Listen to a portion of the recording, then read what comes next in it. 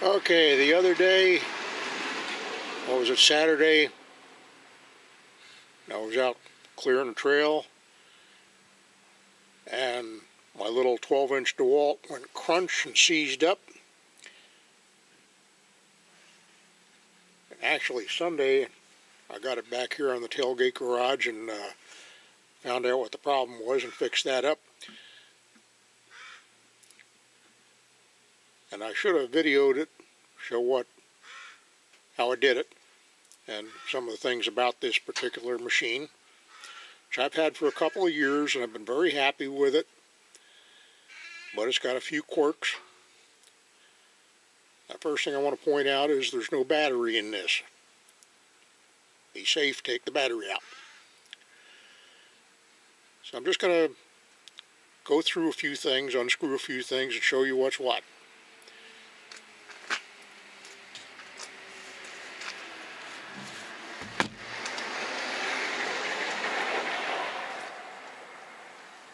Now this here holds this cover on,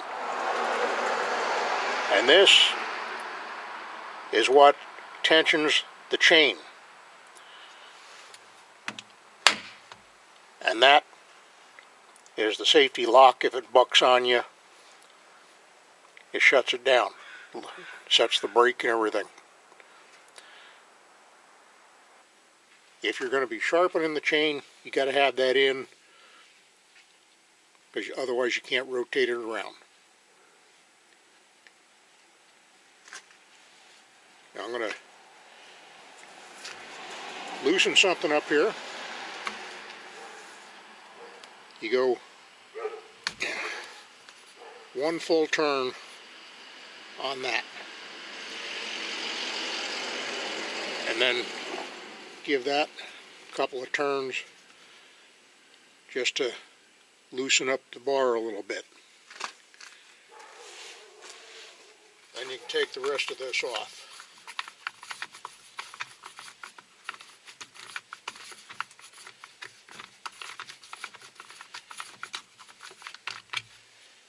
Okay. Now in here you got 3 pins.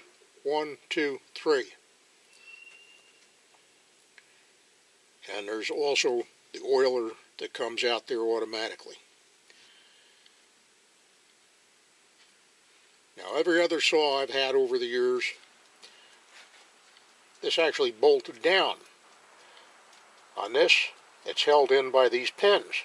And these two particularly just barely clear the bar. This is the one that fits in here to tighten it down.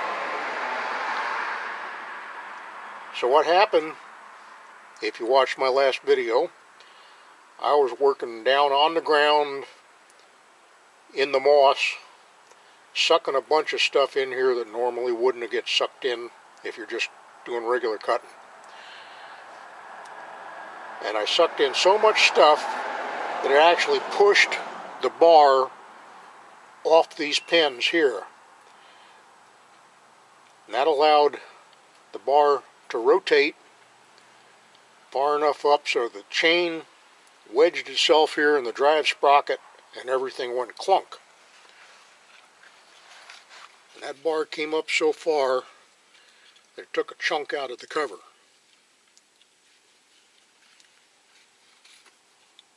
Now I'm out there kneeling in the moss with the mosquitoes eating on me and the sweat rolling through my goggles. So I decided to just bring it home and do it. Now to put that back on, of course, the hardest part, of course, is to get everything aligned up and put on there when your greasy fingers, and it doesn't want to cooperate, of course, like pushing a chain. So anyway, I cleaned out everything on there and I made sure the bar wasn't bent and the chain wasn't kinked. Now to put this back on, of course, you just slide that over that threaded post.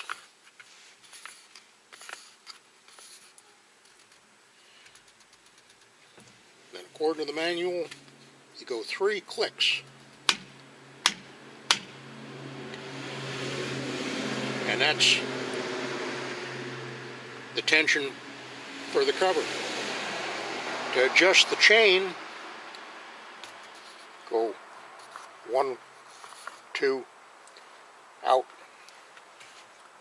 You see the chain is a little slack there. Tighten it up. Want to get it roughly 1/8 of an inch of slack. And then tighten that up. And that ought to be good. Now I ought to get the battery out and stuck that in there and check it. And of course I left the battery in the house.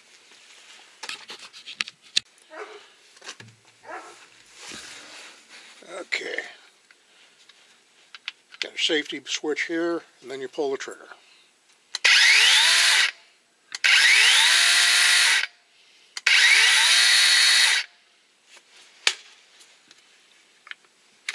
The battery out. Check the train. Yep.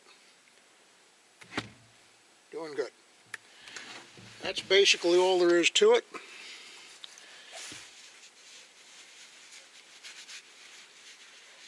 I should have been checking more to make sure it was clean. But was on a roll. It's a good little saw. I've been very happy with it.